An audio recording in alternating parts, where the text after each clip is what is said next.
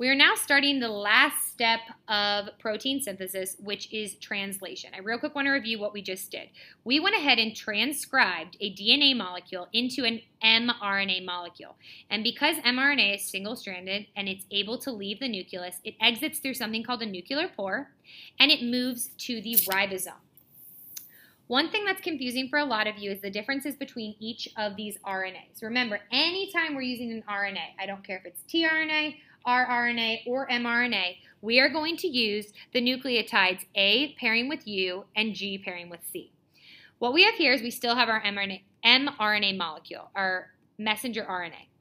This is what actually determines the amino acid that will be exemplified when you're solving for it using one of these charts, okay? The thing is, tRNA is what actually brings that amino acid to this codon. Remember, every 3 nucleotides represents a codon. The other thing I want to clarify is what rRNA is. You can see that these things that I'm going to start using with you are the tRNA, but the rRNA is just another word for the ribosome. This purple thing right here is the rRNA.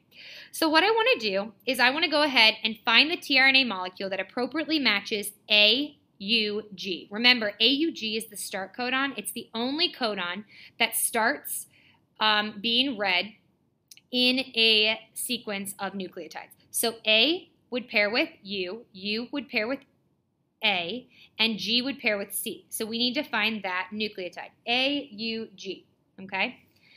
So right here, I have the tRNA molecule. I want you to notice that it's UAC. If you were to look up on your codon chart UAC, it would not represent MET.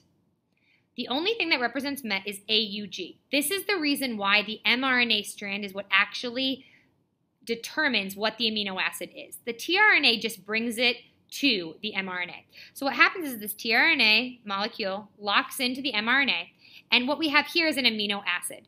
So the tRNA's job is it brings that amino acid to the codon on the mRNA. And we call this codon on the tRNA an anticodon.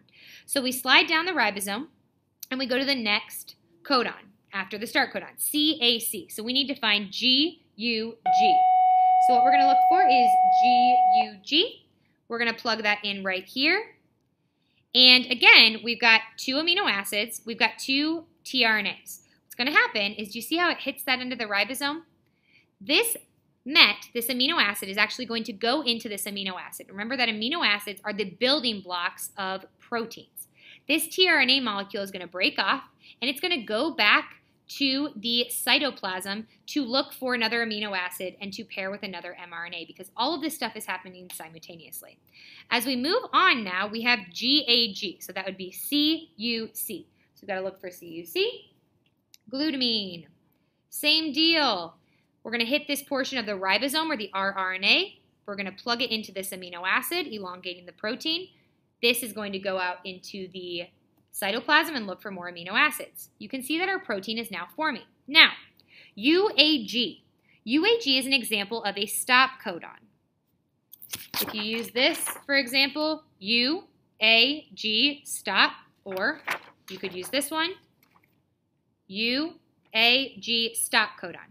That stop codon determines that that ribosome or that rRNA is going to stop reading that mRNA sequence. And what happens now is this amino acid chain is now a protein, and it is released, and that is what's going to determine the phenotypes or those physical characteristics in our body. So, just a recap, mRNA molecule in translation comes to the ribosome. These are each codons, each 3 nucleotide sequences. The anticodon on the tRNA brings an amino acid, and the rRNA, or the ribosome, is going to assemble those amino acids until it reaches a stop codon.